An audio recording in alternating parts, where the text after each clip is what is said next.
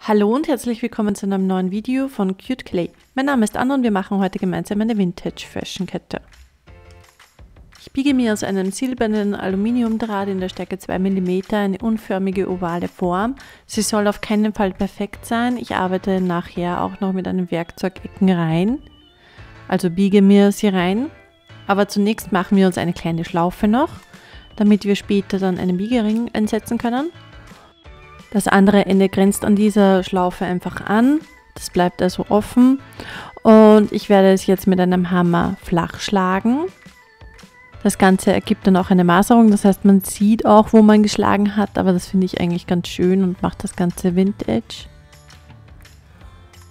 Und wenn ich mit dem Schlagen fertig bin, hole ich mir weißes Fimo, rolle es dünn aus, ungefähr in der Stärke wie auch mein Anhänger hoch ist und schneide dann rund um meinen Anhänger herum.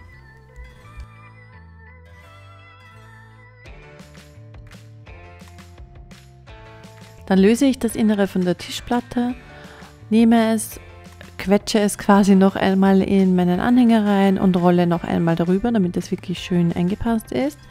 Und wenn etwas drüber steht, schneide ich es einfach weg. Es geht eigentlich sehr easy, wenn man das sogar ein bisschen durchsieht durch das Weiß. Und wenn das Ganze fertig ist, platziere ich es auf einem Backpapier und gebe es in den Backofen bei 110 Grad für 30 Minuten.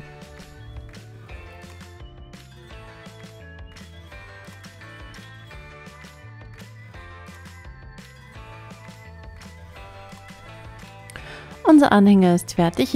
Ich löse ihn wieder aus meiner Anhängerform und schleife ihn etwas ab.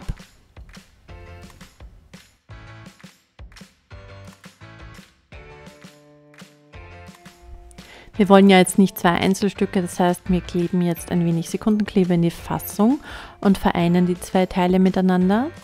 Das weiße Fimo mit unserer Fassung. Und wenn das Ganze getrocknet ist, schnappen wir uns einen Lackmalstift, möglichst in Blau, und malen uns ein paar Retro-Blumen.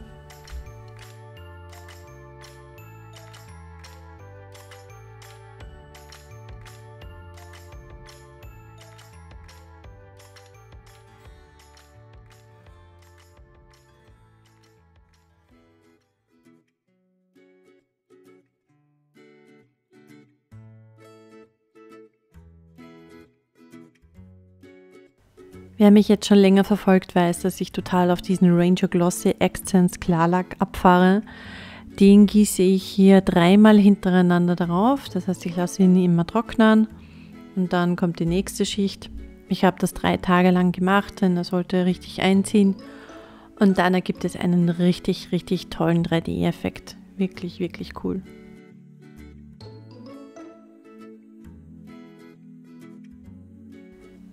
Ich bedanke mich an dieser Stelle schon fürs Zusehen, hoffe ihr hattet Freude mit diesem Video und ich wünsche euch noch einen wunderschönen Tag. Bis bald, ciao!